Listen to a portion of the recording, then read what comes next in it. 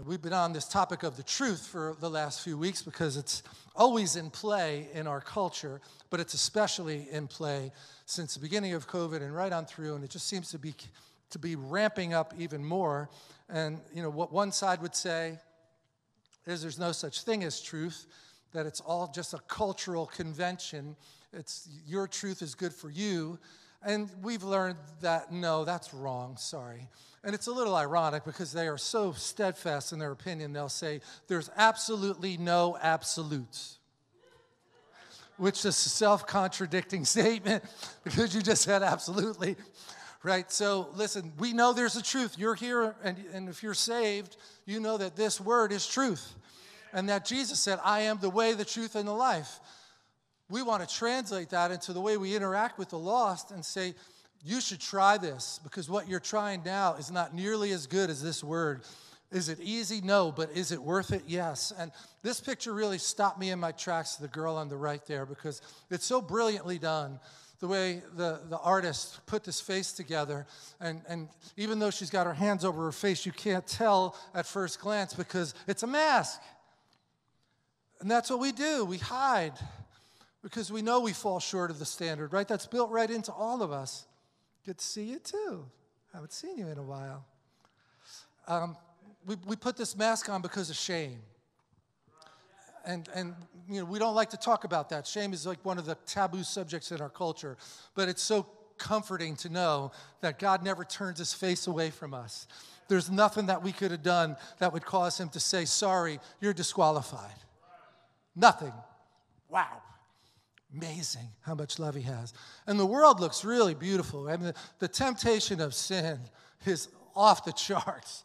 He knows how to seduce us with all of the lights and the glamour and the beauty. And I'm not meaning to speak a curse over people who are in the world. They just don't know any better. Nobody's presented them the gospel in a coherent way that their heart was open to that. So we should be so sensitive to Holy Spirit when we're talking to the lost, including people on your job. Hopefully they see there's something different about you, right? How come you're always so happy? You got some kind of happy pill you're taking? No, it's Jesus. It's the Holy Spirit. It's the Word of God. I wake up in the morning and I feel like I have an assignment from heaven. And part of it is to get you out of your bad mood every day. You work in New York City, get on the subway, it looks like everybody had a bad breakfast and they're all upset about something. They don't want to look you in the eye. They're just ready to throw down. Well, no, we're here to be a light for them, right? So there's the contrast is the sin looks great, but then you fall into sin, and then you live with this mask over you because you're ashamed that if anybody knew the real you, they wouldn't want to be with you anymore. And the culture today with all of the social media things that happen, it's even more of a cancel culture, so more that I have to hide. I don't want to let them see the real me because then they won't like me. So I have to put up some kind of imitation. Well, you don't have to do that with God. And he gave us the Spirit of truth on the inside. How great is that? He gave us the Word of God, and then he gave us the Spirit of truth to live inside of us. So everything we need, we already have, but we have to access it. Study to show yourself approved. Put off the old man. Put on the new man, right? These are things. You're not earning your salvation. You're saved, but you're earning the joy of being closer and closer to be more like Jesus every day. That's a big difference. That's not earning. That's just putting effort in because you know the enemy wants to take you out. Anybody know that? That the enemy wants to take you out? The thief comes to steal, kill, and destroy. That's our enemy. He wants to take you out. God wants you to be this weapon of mass destruction for the enemy's camp. For this purpose, Jesus was manifest that he might destroy the works of the devil. Well, he's manifest in all of us too. So this is an exciting thing of this power that we have, but there's this issue of sin, and that might sound really basic to you, but people don't even believe in sin anymore, right? Like they weren't raised with it. They didn't have it in their family growing up. So we talk to people, and they don't even realize some of the things the Bible talks about are sin. They don't know that it's a sin, right? Now, we do have this compass that we're born with, I believe, because we're made in the image of God, that we can know that, but it gets so buried under all the layers of the culture. So my text verse comes from Hebrews 11. It's an amazing chapter on faith. It's called the Hall of Faith, if you know that. And this is verse 24. By faith, Moses, when he became of age, refused to be called the son of Pharaoh's daughter. You might remember this the situation was that when he was a baby, there was an edict that all the children had to be killed. All the Jewish children had to be killed. And his mother had enough faith to float him down the river in a basket. And he happened to be found by Pharaoh's daughter who raised him.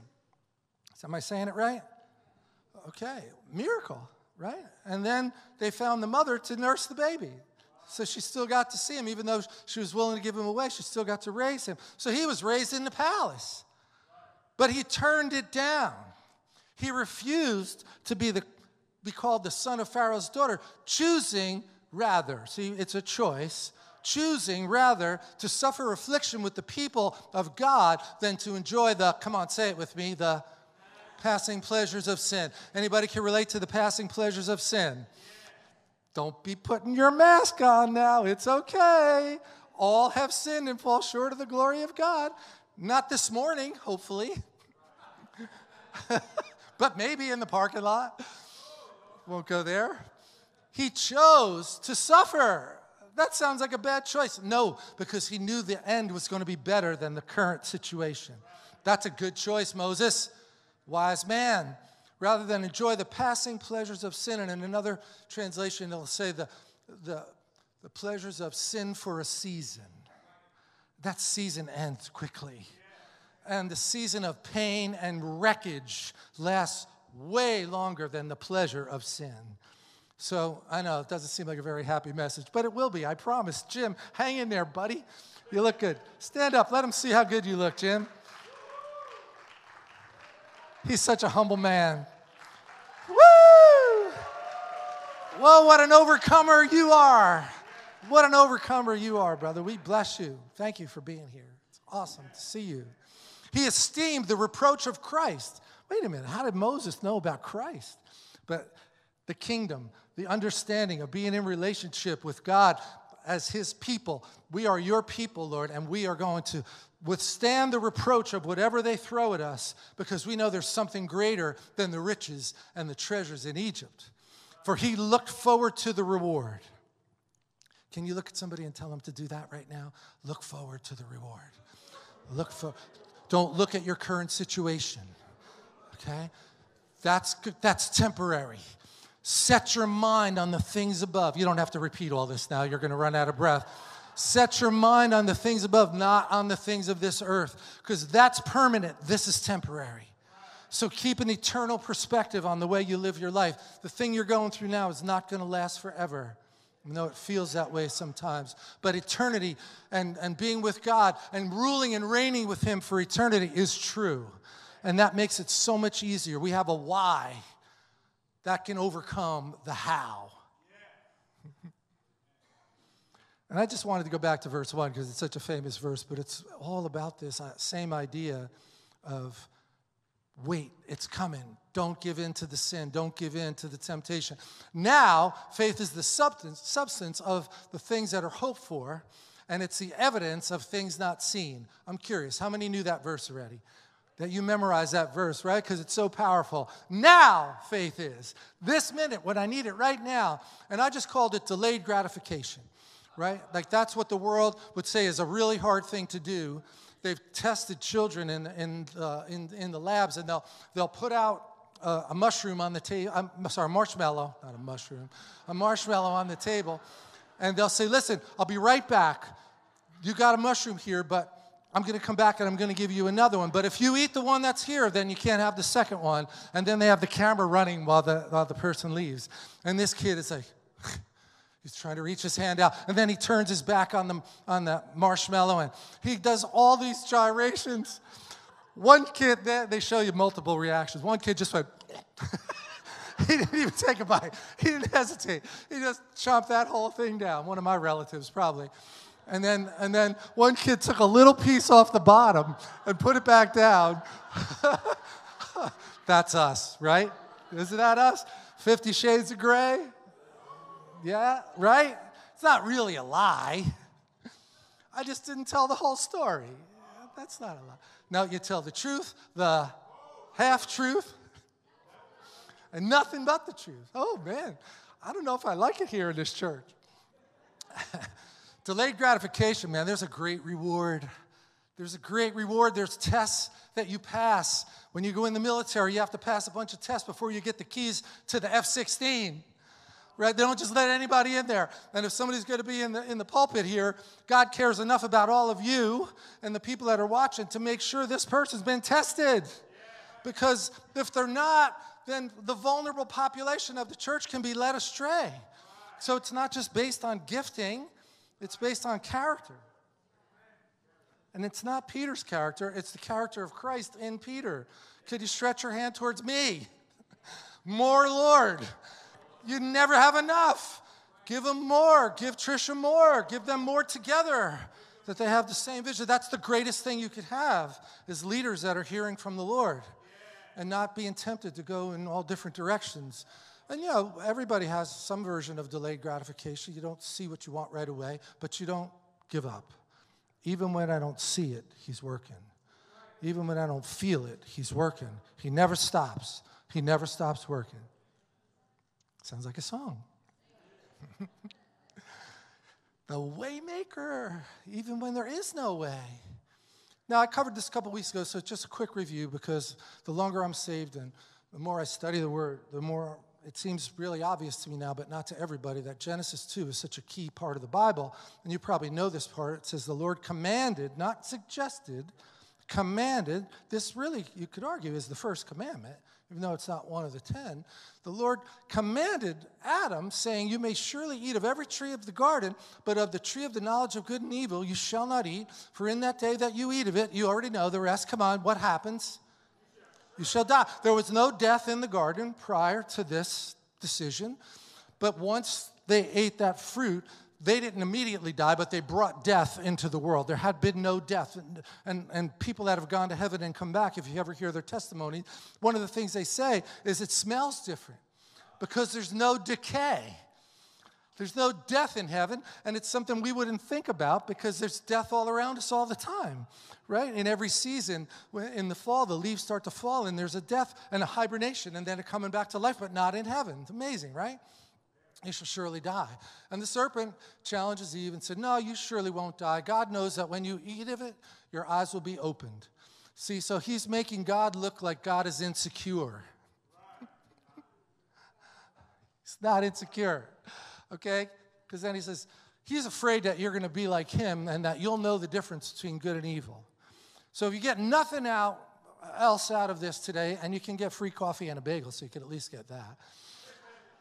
Just say to yourself, can I handle the knowledge of good and evil? And the answer is no, not without the Lord, right? Not without the Lord. He never wanted us to have to deal with all of that. We're finite versions of the infinite God. And that was the one thing he didn't want to put on us, to say, you'll just have to listen to me and be obedient. You don't have to recreate all the rules every time. Just listen to what I say. I have your best interests at heart. No matter how crazy the culture gets, this is going to last longer than this culture. It's lasted 2,000 years, this book, because it works. I want to come over and visit you guys over here on this side, too, because I'm always over there. What's wrong with me? Oh, it's because the light's in the way. No, just kidding.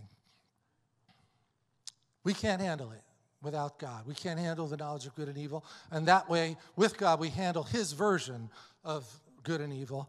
And again, I just was stunned by this picture, but she then, it says in Genesis chapter 3, she ate of the tree, and then the eyes of both of them were opened to the knowledge of good and evil, the thing that God did not want them to see, okay? And they knew they were naked. They had been naked prior to that, but they didn't know it because that was the way they were born and created. And Adam and Eve hid themselves from the presence of the Lord among the trees of the garden. So see what we do. We put the mask on. And the real me is behind that mask. On the surface, you can see my face, but that's not the real me that you're seeing, because I'm afraid if you knew the real me, you wouldn't like me. Marry a prophet. Boy, I'll tell you, that's what I did. You learn to deal with the truth real fast. Beautiful thing. God called to Adam and said to him, where are you? Now, just as a hint, God knew where he was. Okay? God knows everything. He knew where he was, right? So don't worry about that one. He wanted Adam to say what he had to say. Adam said, I heard your voice in the garden and I was Now, there had been no fear up to that point. The knowledge of good and evil introduced something into the world that God never meant us to feel. Death and fear and hiding and shame. Sound familiar? Huh. He shouldn't be better at his job, the devil, than we are at getting people saved. Because it's so much better to be saved. Please act Pentecostal for a minute. Thank you, thank you, thank you. I was afraid because I was naked and I hid myself.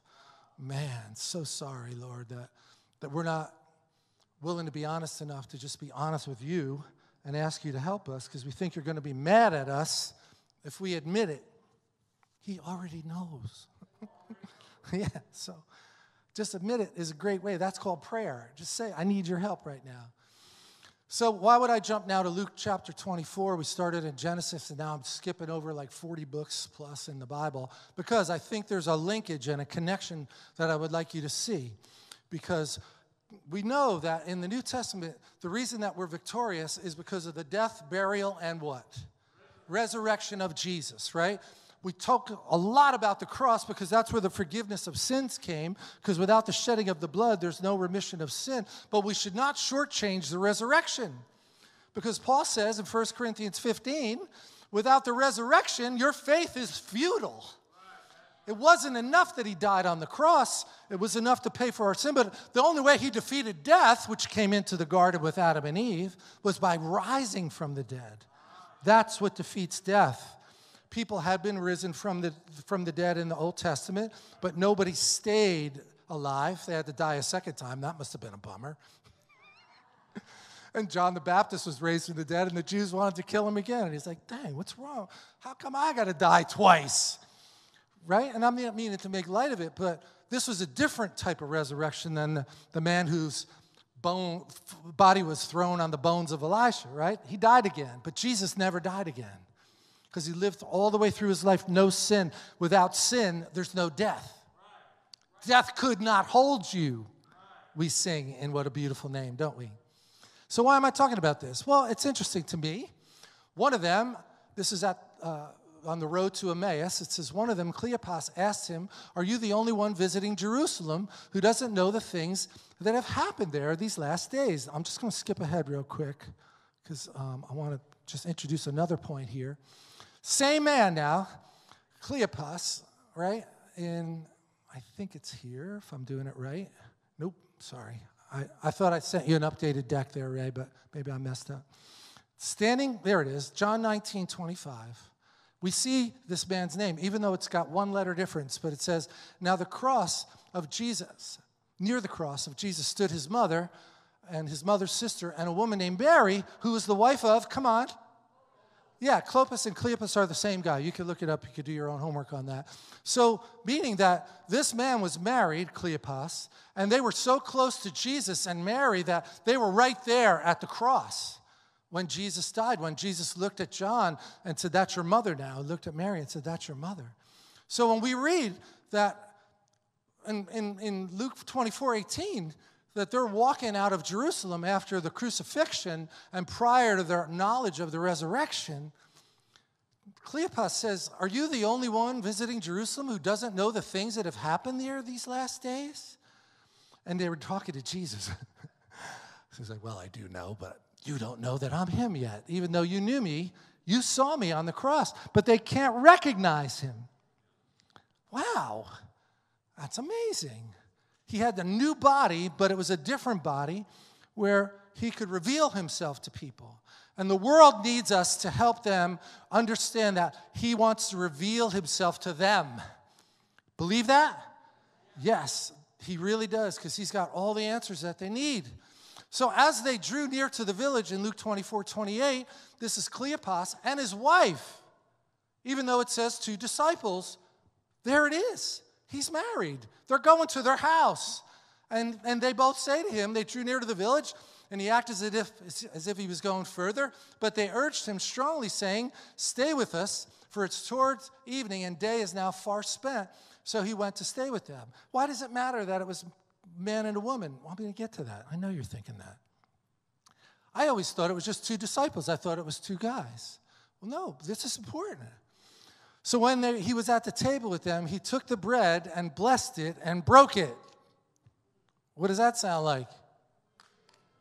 You got it right here, right? He took the bread and blessed it and broke it. When was the last time he said that in the Bible?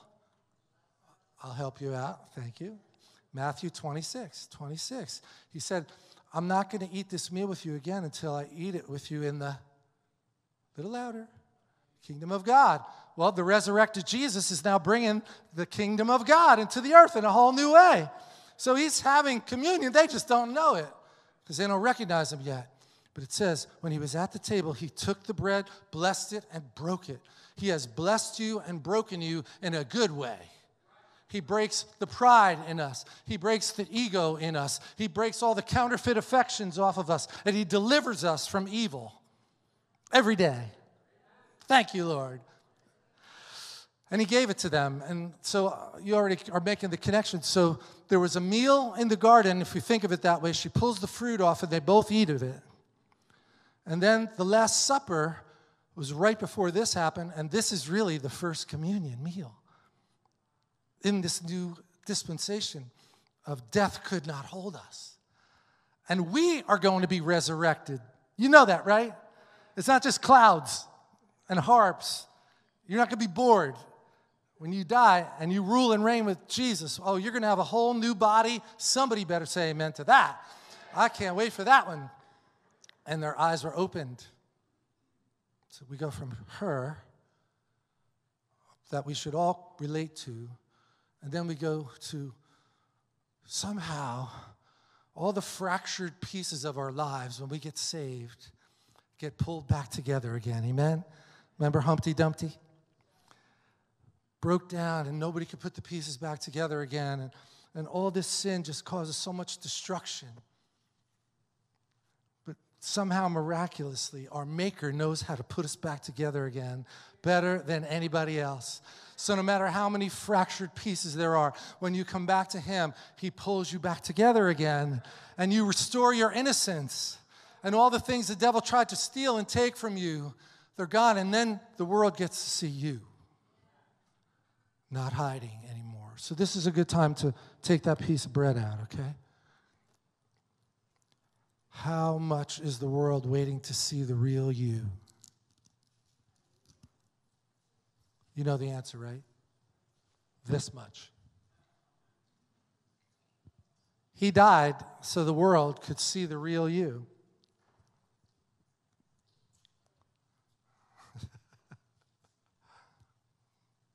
Anybody need a communion cup? Rich Gagliel will toss it to you. So could we stand for a minute and just hold that piece of bread in our hand? This is the best way I can picture it to you, is that before we get saved or before we ask for forgiveness, we're hiding behind a mask of sin, right? And we're afraid that God is going to see the real us. Well, don't worry. He already sees you. He's a good father. He knows everything about us. But for his reasons, he wants us to come to him and bring this piece of bread to represent his body. But when it's broken, it represents our willingness to be broken on his behalf. And say, I recognize I'm not enough unless you come. When you come, I'm more than enough. But unless you come, I'm not enough. So let's just break it together for a minute and just think about how he would want us to surrender one more thing at the altar. What's the one more thing? We don't know. But he identified with our weakness in all ways. He was tempted to sin, yet without sin. So he has all the answers that we need for every situation that we go through. And as we lift up the broken bread, we just say, thank you, Lord, for identifying with us, for being willing to leave the perfect atmosphere of heaven and to walk this sinful earth and to live 33 years without sin, and then to resurrect for the hope that we have. Now faith is the substance of things hoped for, the evidence of what we don't yet see, but we're willing to delay our gratification because you were. You didn't have to come, but the joy that was set before you, all of us standing here, Lord, as we eat this, we say, strengthen us with your power in Jesus' name. Amen. And then we have the cup.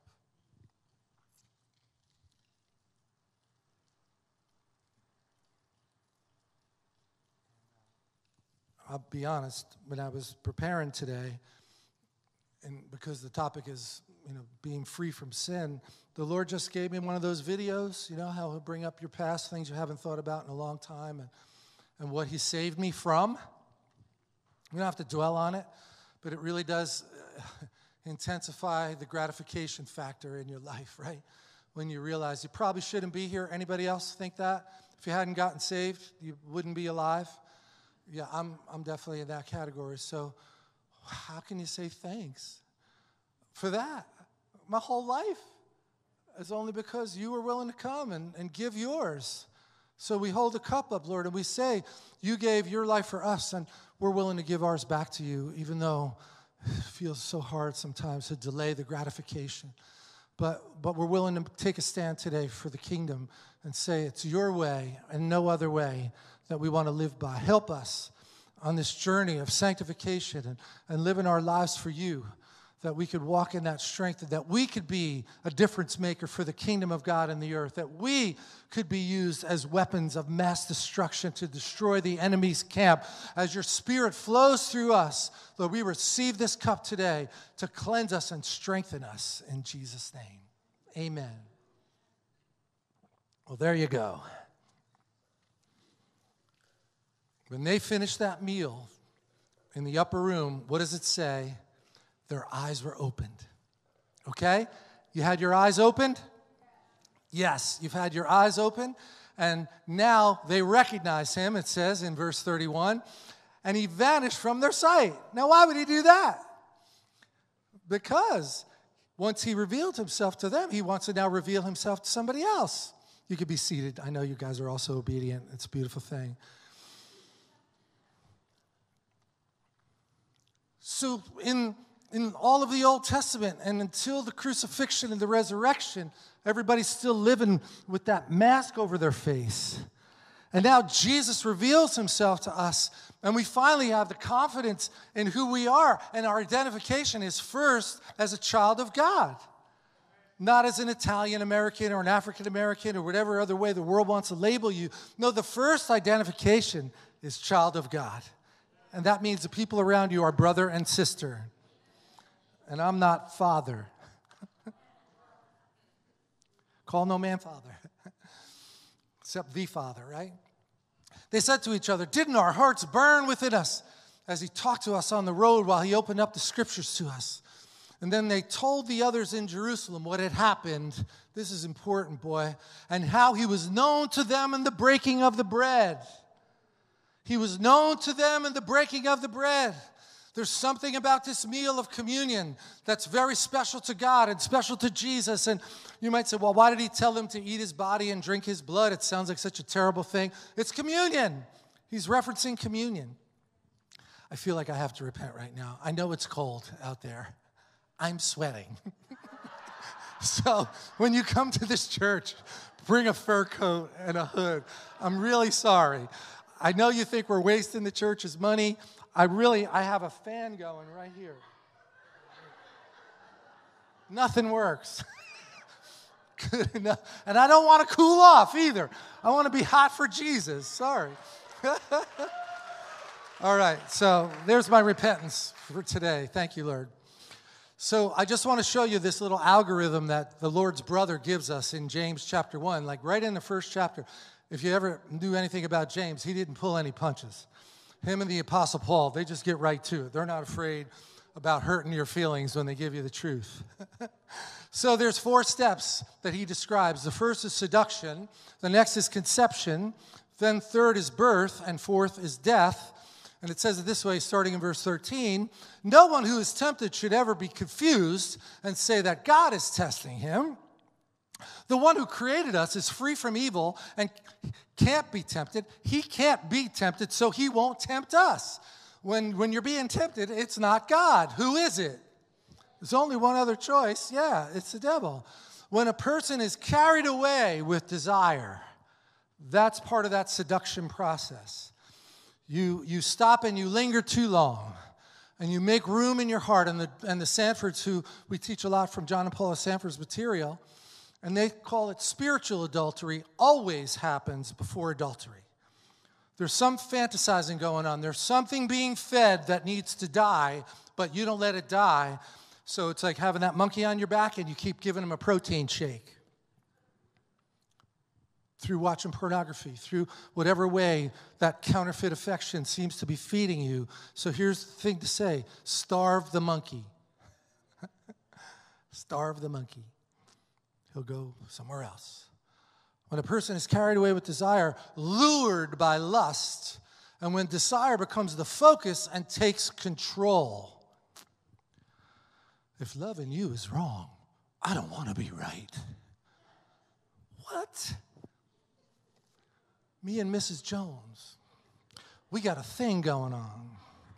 We both know it's wrong, but it's much too strong to let it go now. Shut up. Please, stop talking. That's not true. That's a lie. It's not too strong. God is stronger than you and Mrs. Jones. I promise. You got a thing going on that's going to kill you because Mr. Jones got a shotgun. But in that moment, you're carried away with desire, you're lured by lust, and that thing takes control. You're not in control anymore. It's that thing that you gave the protein shakes to. And now, we don't know what version of it is, but it's not good. Because it gives birth to sin, and sin, it says, when sin is fully grown, what does it do?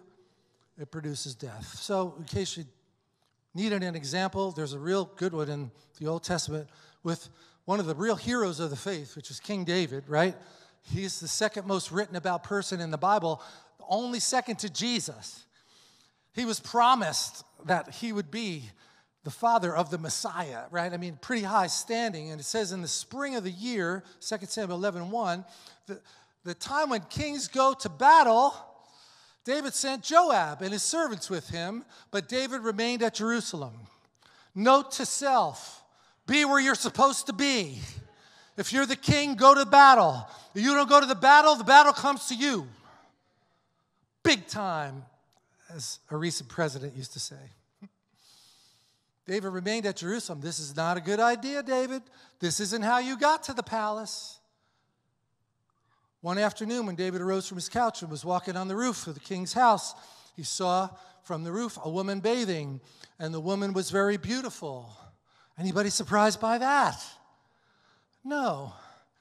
The same man who killed Goliath, drove demons out of Saul, refused the chance to kill Saul in the cave. Remember, he was convicted just to cut off a little corner of his robe, was persuaded by Abigail not to kill her husband Nabal when he wanted to. Strap on your swords. We're going to go wipe him out. Holy Spirit intervened and he stopped. He was sensitive enough to stop and recognize what he was about to do is wrong. He wrote more psalms than any other composer. He prophesied the crucifixion in Psalm 22. That's David that wrote that psalm. Conquered Jerusalem, returned the ark, told his wife, you think I was ridiculous? I'm going to be more ridiculous than this. I will sing and praise the Lord. You're not going to make a fool out of me because I'm doing it for the Lord. And second only to Jesus, I said it. He was promised by God his son's eternal reign just 4 chapters before this happened. In 2 Samuel 7, God promised him, your son will reign forever. You're going to be the father of the Messiah. But he could not handle the knowledge of good and evil. You look at somebody, say, he could not handle the knowledge of good and evil. Neither can you. And neither can I. We need a Savior to save us from this mess. His name is Jesus.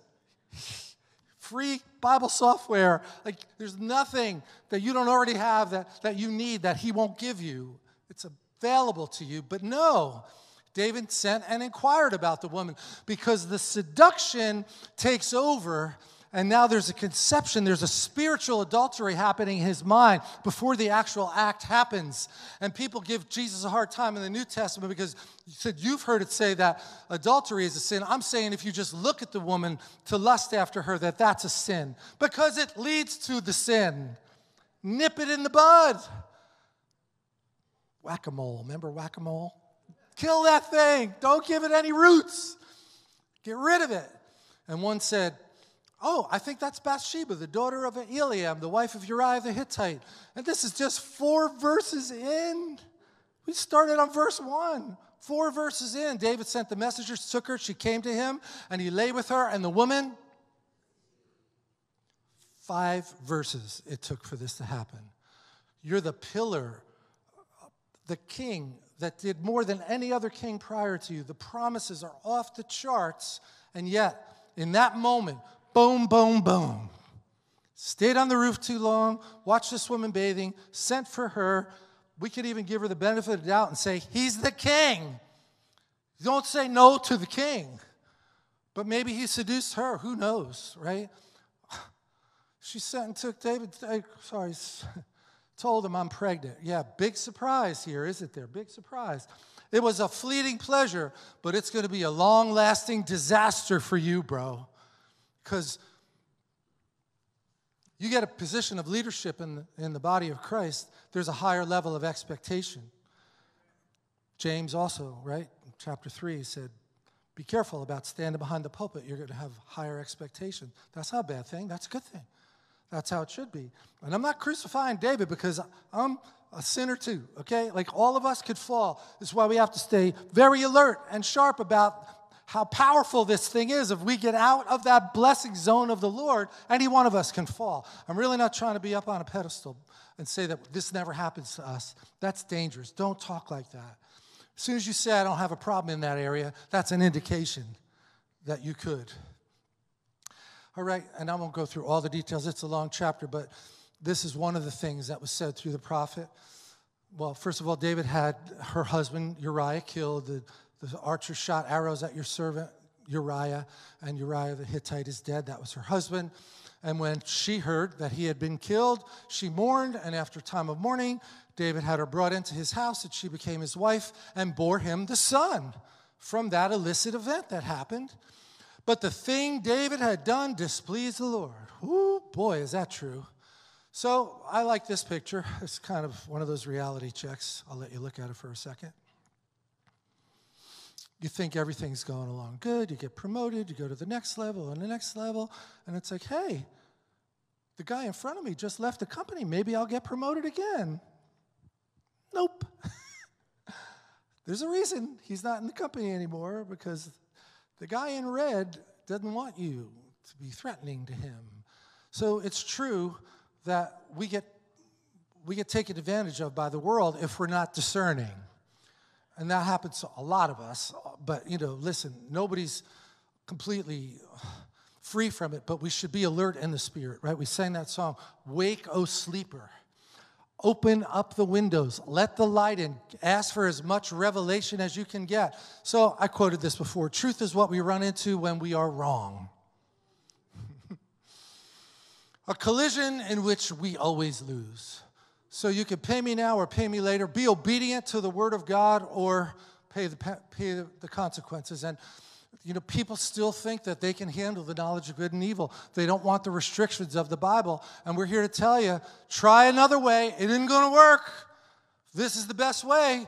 And sorry that you didn't just believe that, because the people who did are way better off. It might look good now, but boy, something else is coming down. Here's a good verse, Job 15. You don't hear quoted very often. The congregation of hypocrites shall be desolate, and fire shall consume the tabernacles of bribery. Man, that's why people don't read Job. And Peter said, it's going to get good. I promise. It's going to get good. It's not all bad news here. The time for judgment has come. The guy with the mic in the pulpit is saying judgment has to begin in the household of God, okay? So you don't start by pointing your finger at other people. You get in front of the mirror and say, before you try to judge others, how are you doing, brother? You got a telephone pole in your eye, and you're going to pick the splinter out of the other guy's eye. Let's work on us. What do you think, all you guys? Nobody's getting up and leaving, so I better keep going. Continue doing good, Peter says in that same portion. Trust your future. There it is again. Delayed gratification. Trust your future. Yeah, it looks good right now, but it's very seductive, and it's going to pull me in the wrong direction. Yeah, but I don't have a problem in that area. Okay, you want to learn the hard way? Go ahead. All right, so David finally realizes, I have sinned against the Lord. Nathan said to David, the Lord has put away your sin, you shall not die, which clearly means the death penalty was available as an option. Okay? You want to read Psalm 51 sometime when he's grateful that God didn't exercise that option to take him out because he could have based on the law. The Lord has put away your sin and you shall not die. However, because by this deed you have given great occasion to the enemies of the Lord to blaspheme. Sound familiar? When a man of God in the pulpit who's well known falls into sin, it gives the enemy a chance to use that and to just say, oh, the whole thing's bankrupt. If you don't think your pastor's, pulling some kind of con job, he's just a better con man than you think. No, I pray, Lord, if that's true, do something to get me out of here, because he doesn't want you to be exposed to that. And I don't either, of course not. I want to, but I can't love you as much yet as he does, but every day I'm trying to love you more.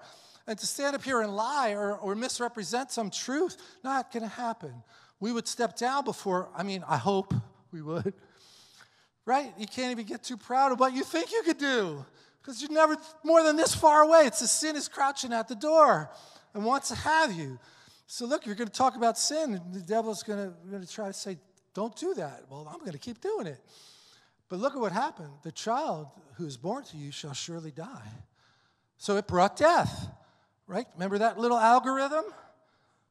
You get seduced, you conceive, you give birth, and then it brings death. And it could be death of your relationship because you cheated on your spouse and then they're not willing to forgive and take you back, or death of other relationships when you betray somebody or they betrayed you. There's a million ways death came into the garden when they had that original sin. Jesus gave us the meal and opened their eyes at the breaking of the bread. Can we pray that right now? Lord, open our eyes at the breaking of the bread. As we spend time with you, open up the windows and let your revelation come into our lives about how you want us to live every day. I'll go a little faster. So thus says the Lord, behold, I will raise up adversity against you from your own house.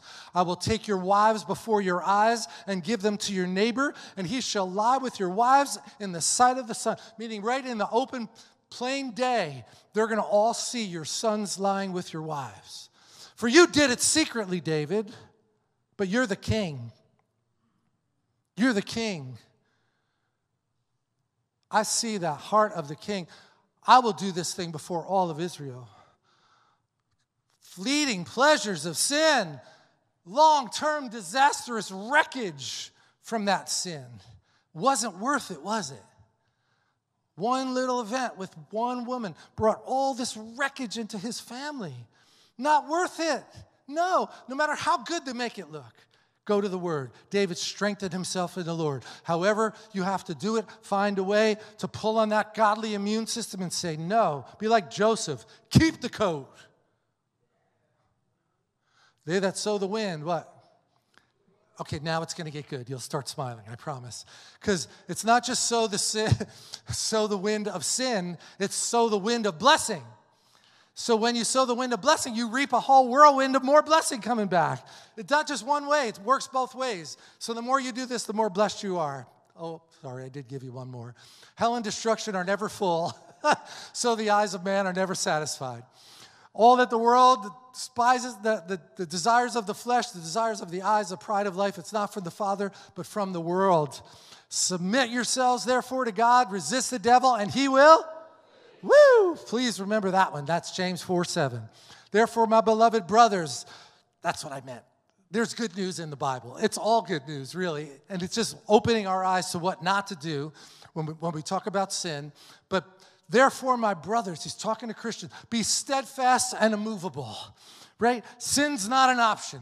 I'm going to study this word so closely that I'm going to know the will of God in the situations that I come up with. And when I'm not sure, I'm going to go to a senior person, somebody that I really trust who's been saved and knows the word, and somebody I look up to, and I'm going to ask them, how should I handle this situation? Right? You're going to do that, right? Right. Don't just assume they're too busy. Pick up the phone and call. People don't even want to pick up the phone and call anymore. They text you first. Well, I don't spend all my time staring at my phone. So if you text me, I might not know it. Just call. If I can't take it, it'll ring. They even give you that little button that says, sorry, I can't talk right now. That's all. Do it. Pick up the phone. Therefore, my beloved brothers, be steadfast, immovable, always abounding in the work of the Lord. Amazing when you get connected in a local church, how the Lord will unfold truth to you in the act of serving. Am I the only one this happened to? It's amazing how much truth God will give you right in the local church. You know, remember that show, Millionaire? Nobody's paying attention. I lost them, Rich. The best help that you got was ask the audience. Ask the audience. There's collective wisdom here. You can't believe how much collective wisdom is in the local church. It's amazing. What did it cost you to get in? Nothing. Cost him everything. Cost you a decision to say, yes, I'm going to do this. Always abounding in the work of the Lord, knowing that in the Lord, your labor is not in vain. This is great. Paul is writing to the Corinthians in 2 Corinthians about how they repented, and there's a truth in here. It says, you felt the sorrow that God had intended, and so were not harmed in any way by us, right? So there's this idea called condemnation, which we read about in Romans chapter 8, verse 1. It says, there is therefore now no condemnation to those who are in Christ, not in the devil. Those who are in Christ, no condemnation. You felt the right kind of sorrow. It wasn't condemnation, it was conviction. Big difference, right? Godly sorrow brings repentance that leads to salvation without regret. Worldly sorrow brings death. We'll unpack that one another day. Here's my instruction then. Walk in the Spirit and let the Spirit bring order to the chaos of your life, if you don't mind me adding that word. What did he do? What did the Spirit do in Genesis chapter 1? The world was chaotic. The Spirit hovered over the earth, and God spoke, and the Spirit caused that chaos to be brought into order. How many would like more of that in your life? Hello. Yes, the world's a confusing place. More people are taking more drugs now for antidepressant than ever. So the tools that the world gives you is not going to help you cope. The Lord, get a Bible. Look up Bible Gateway on your phone. Look up Bible Hub. They're free. Amazing tools that we have. So there's really everything available that you need. The Spirit will bring order to your life. If you do this, you'll never give in. Wow, really? Paul is saying, if you do this, you'll never give in to your selfish and sinful cravings. Pretty strong word by Paul, isn't it? Never? Really? So if I am giving into sin, maybe I'm just not walking enough in the Spirit. Maybe I haven't yielded enough to Him and yielded to the Word for everything the flesh desires. Everything? Say yes. It'll go well. Everything the flesh desires goes against the Spirit, and everything the Spirit desires goes against the flesh. Just facts are your friends, okay? Really, like the sooner you realize this, that there's no good thing in me without God, okay? That's a good thing. It makes me want to be closer to Him, and He'll keep training me because He's a good Father. There's a constant battle raging between your flesh and the Spirit of God in you that prevents you from doing the good that you want to do. At one time, Trisha and Peter were, what does it say? Were in darkness? We were darkness. What? How could you be leading a church if you were darkness? Now, Peter and Trisha are light in the Lord. And so is Diana. And so is anybody else who received Him. What makes the light shine brighter? Getting rid of all the film that the enemy wants to put over us. That's the sanctification process. We shine brighter for Him. So I once was darkness, and now I am light. That's the truth of the word right there. For the fruit of light is found in all that is good and right and true. Try to discern what's pleasing to the Lord. Take no part in the unfruitful works of darkness. Doesn't mean don't go to a secular job. It's hard. I get it. I've done it for a really long time. I get it. There's sin all around when you're out in the world and you're working. And the Bible says don't be a friend of the world. But you should be the light that's shining in the darkness, don't you think? It's not overcoming. It doesn't have to overcome you. You be the light in the midst of that. And take no part in the unfruitful works of darkness, but instead expose them. If you were raised with Christ, seek those things which are above, where Christ is sitting at the right hand of God. Set your mind Oh, Lord, help us to set our mind on the things above, not on the things of the earth. For I died. The old man died. Peter died. And my life is now hidden with Christ in God. Therefore, Peter, put to death that monkey on your back. Put to death that seduction that is trying to get you. Put to death your members which are on the earth, fornication, uncleanness, passion, desire, covetousness, idolatry. Whatever you sow, you're going to harvest. If I sow good seed, I get good harvest back. We could stand. I'm almost done. I would just really like us to lift our hands right now and just say, Lord, I'm open to this message. I recognize that sin could still be prevalent. It's crouching at the door, but I say no. I say no. I will plant seeds of life, not death. I will sow to harvest goodness from you. I will sow into truth, not into the lies of the enemy. Those whose seeds go into their flesh will only harvest destruction. You think King David knows about that one. But those who sow seeds into the Spirit shall harvest everlasting life from the Spirit. I want that. May we never tire of doing what is good and right before our Lord, because in His season, we will bring in a great harvest. Come on, if I could what? Just persist. Lord, help us to persist in chasing down the truth. Help us to persist in having an alert spirit and in being discerning about the spirits that are around us and the influence that we have, and by surrounding ourselves with fire-breathing Christians, with people who take your word seriously.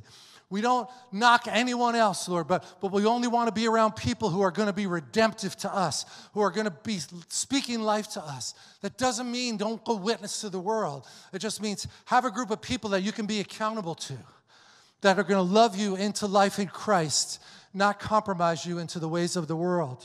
There it is. Beautiful. So I just want to speak over you right now.